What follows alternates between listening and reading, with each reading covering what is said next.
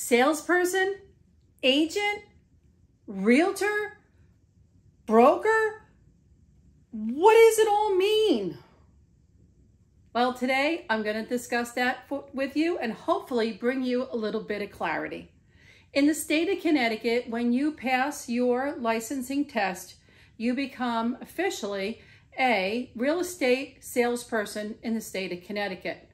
Now, a real estate salesperson is the same as a real estate agent. And when a real estate salesperson joins the National Association of Realtors, NAR, N-A-R, they become a realtor. Now, not all licensed salespeople are realtors, but most are. Now, a broker is a step up. A broker has taken extra education, and many brokers will manage an office.